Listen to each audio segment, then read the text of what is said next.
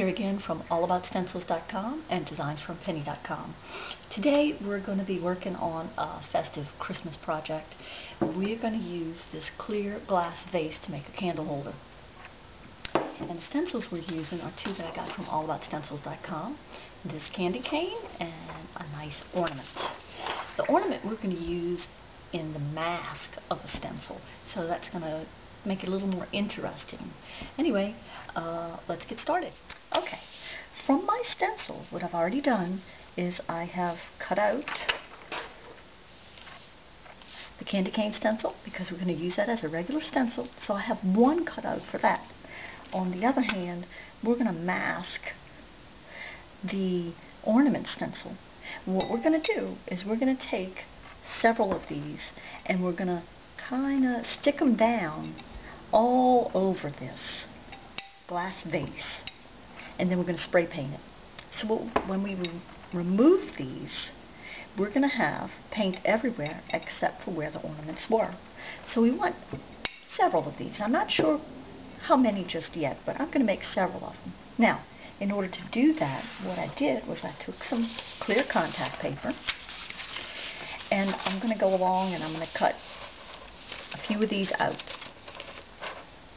and so that we can take that and stick it onto our vase. Now, you can use clear contact paper, or you can use a printed contact paper. Whatever you're going to find is going to be easier. You just want to make sure that you have a sticky back. Okay? I'll come back when I got those ornaments cut. Okay, we're back again. And I decided to put 9 ornaments onto the vase. I ended up with 9 of them, and that was pretty good, but that's a lot of them, and that was a lot of cutting to do. So before I show you any more on that, I wanted to show you a couple of hints that I have for making all that cutting a little bit easier. I took some of the clear contact paper and I cut it in small squares. I put 3 of them together, taped them down to my cutting board. I put my mask stencil on top of it and traced it, and then I cut that out along the tracing lines, which gave me 3 of them. So I cut 3 at one time. Also, I want to give you a little hint. If you're working with a clear contact paper or anything that has a glossy finish on the front and a matte finish on the back, it's always better to trace on your matte paper finish, because of course your pencil or your ink, it's not going to stick too good to the glossy finish. Okay, on to the vase. As you see, I have 9 of them on this, and I kind of arranged them little to the side and in rows that kind of go crosswise a little bit, just to give it a little bit of a interesting arrangement. Anyway, I also did, for you to see, some with the contact paper that has an image to it or a design, and I also did some clear ones. We're outside now. We're going to do a spray paint. We always want to spray paint outside where there's good ventilation. I have some gold and a couple of different brands. It doesn't matter as long as you can get a good spray on coming out of the nozzles. You don't want something that sputters a lot. Anyway, so we'll start to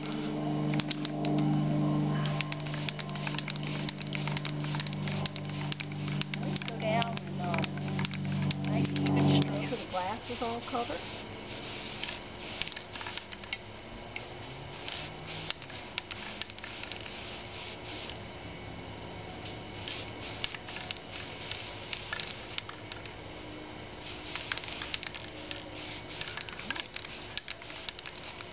That's about it. When we get back, when it dries really good, when we get back, we're going to take off our ornament stencils. Alright, see you then. Hi, back again. And our paint is dry, and as you could see, I've removed most of the ornaments, all except for one. I thought you might want to stick around and see what that looks like, so let's get to it. This is the last one to be removed. I really just started it, usually at the top here, picked up the edge, carefully peeled it back. Make sure all the edges come with it. And in some way, I don't know if you remember, we used the clear contact paper, and we also used a contact paper that had a print to it. And I actually found the one that had the print to it worked a little bit better. I think this is one of them. Yes, this is one of them. It seemed to be a little thicker, so it gave a better definition between the paint and the glass. So just keep that in mind if you want to try this project out. Try and get a nice thick contact paper with a print to it. And I think that'll do you pretty good. Okay, as you see, you just peel it carefully and slowly. And it comes right up.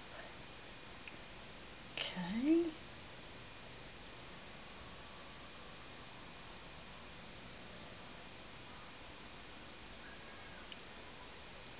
And there you have it.